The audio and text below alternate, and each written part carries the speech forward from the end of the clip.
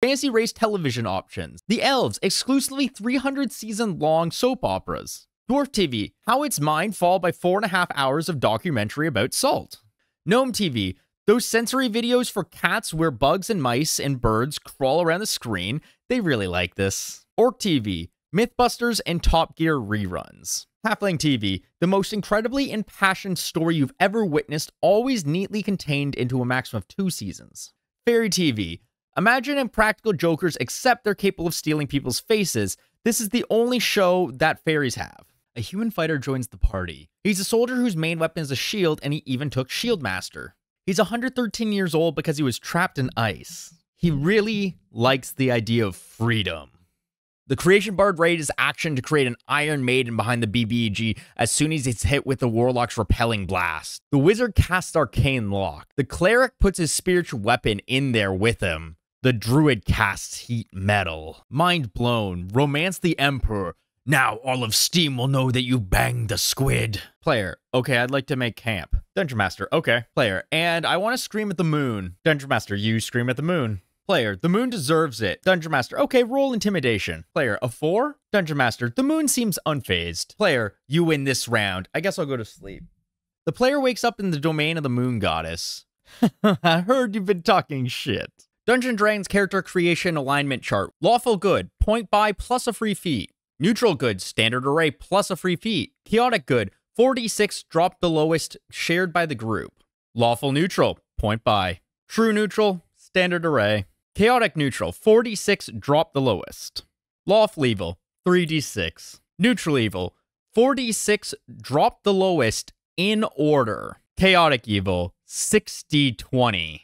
Personally, I almost always go with chaotic neutral in my games. What about you? Dungeon Master, you have to make a wisdom saving throw against the fire elemental's attack. Player, really? A wisdom saving throw? Well, I got an 11. Dungeon Master, that's a fail. The fire elemental used vicious mockery against you. Take 6 psychic damage. Player, wait, the fire elemental used vicious mockery against me? What did it say? Dungeon Master, it says I would roast you, but I know I'm not supposed to burn trash. Player, okay, I'm just dead. Where are you in the hot dog alignment chart? Lawful good, only mustard. Neutral good, only ketchup. Chaotic good, only sausage. Lawful neutral, mustard, onions, and coleslaw. True neutral, ketchup and mustard. Chaotic neutral, ketchup, mustard, onions, and pickles. Lawful evil, mustard, onions, minced meat sauce. Neutral evil, only bread. Chaotic evil, spaghetti, and salmon strips. Hey, shouldn't all the necromancers be buff? Why would they be buff? Because they do so much deadlifting.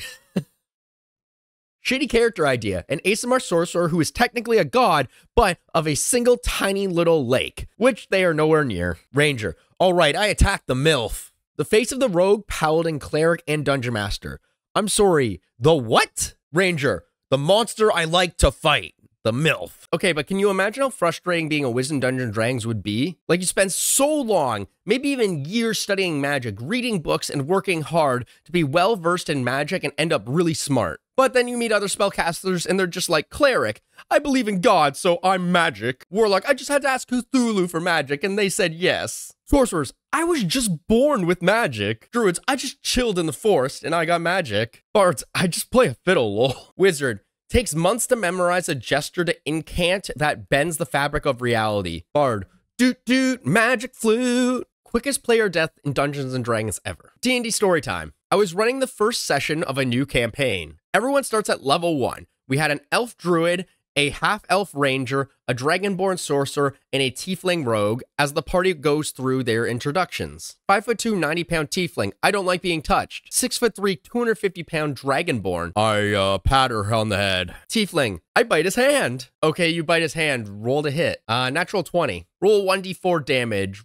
Rolls 4 doubles to 8. Dragonborn Sorcerer only has 8 health. Okay, so you bite his hand off and he's now bleeding out. No one has any healing potions or magic, all level 1 characters. Dragonborn rolls a 3 on death saves and then a natural 1 next. Dragonborn is dead. Tiefling, I said I don't like being touched. The Warforged and elves staring at each other while the rest of the party sleeps. Kids in D&D are always so creative. Conversation with a 5-year-old dungeon master. 5-year-old dungeon master. It is a spider dragon. What is that? 5-year-old dungeon master. A massive black dragon with 8 legs and big pincers dripping poison. Me, that is terrifying. 5-year-old dungeon master, it has a breath weapon. It breathes millions of tiny spiders at you. This kid created nightmare fuel.